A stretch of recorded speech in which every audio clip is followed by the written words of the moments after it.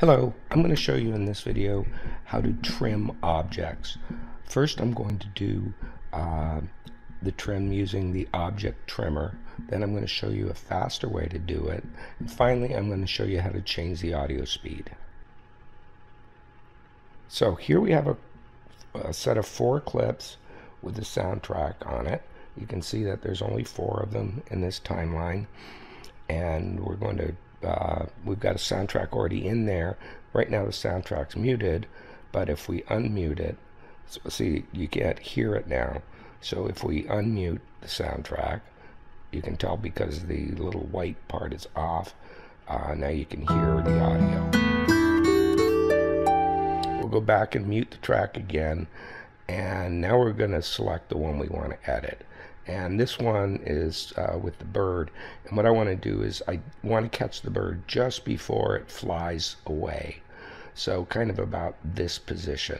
So with the object trimmer, you're going to select the clip, right click, go to object trimmer, and now you see you've got your entry point on the left, and then on the right you're going to have your out point or your exit or your last frame or whatever. So what you want to do is you want to adjust backwards, and you can see the clip shrinking, and you want to get to that exact point before the bird starts to bend down to fly away. You want to just go to that point, adjust it back and forth. You're going 1 frame at a time. Position.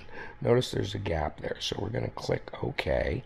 We're going to go and we're going to put our marker in the gap. We're going to right click, we're going to put range above, and you see that that's highlights that range. So then we're going to go into edit range and we're going to do cut, and what that's going to do is it's going to close the gap.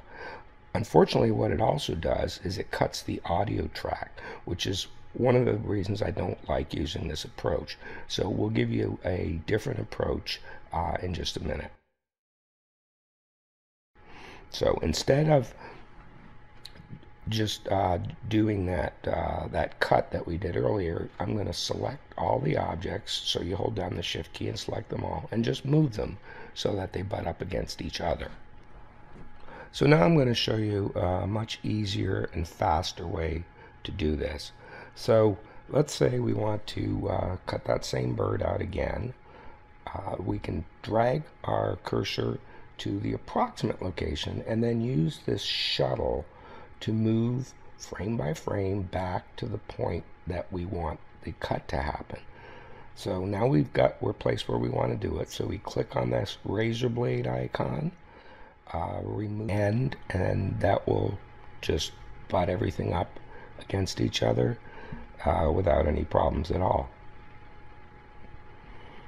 Now in this case we want to I want the bird standing. I'm going to remove about half of this clip, so I want to see the bird's face for the exit point. Select the clip, click that down arrow, select the remove end. Unfortunately it's not showing here, but that's what it says when you click that arrow. You got a number of choices. Same thing with the butterfly. I want to catch it before it flies away, and I wanted it in focus, so that's why I picked that particular frame. Going to do the same thing and trim the end off. So now I've got the video the way I want it. My audio track hasn't been affected, at least the music track. If there was an audio tied to it, it would be affected. So here we're going to play the music. I'm going to go right through the clip a ways. It renders slow on that particular clip because it's a very high resolution clip.